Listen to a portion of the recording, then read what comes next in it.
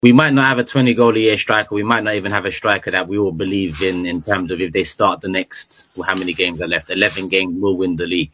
But what these strikers can do now is, I wanted Jesus to come off the bench and say, Havertz, okay, let me do better. He fucked up. He should have really taken that chance. He should have taken the shot. But next week, next game, do the same. Havertz has stepped up in the last couple. Trossard stepped up in the last few as well this calendar year. I want Jesus to come back and say, no, I'm the guy. I've got the number 9 on my back and so on. Then that might ask questions of Havertz or Trossard or vice versa. I think that could be the best way forward for the strikers in terms of a little competitive edge. I think someone mentioned it on the stream yesterday in terms of not Arsenal players, but Foden done what he done against Man United. It just looks like Foden and Saka are going back to back in terms of, you know, who's gonna carry or lift or push their team towards the Premier League title.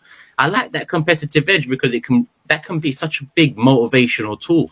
Look at what the person in my position is doing, or the person that I'm compared to most doing, and do better. So I think Havertz, the confidence he is starting to show, in my opinion now, people will argue, oh, he's been doing it all the time. Turkish, you've been blind, cool, whatever. The last 2 games for me, levels.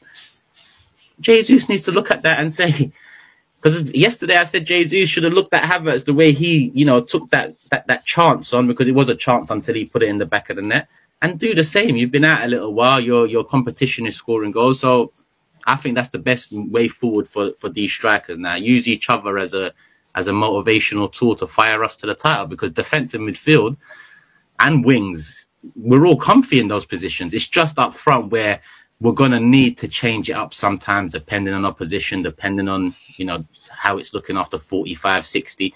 So the attack's going to be the most interesting one moving forward, I think. One thing I'll give Havertz credit for this season more than anything is, which has been laid at his, that he's lazy or not physical. I think he's shown that all season.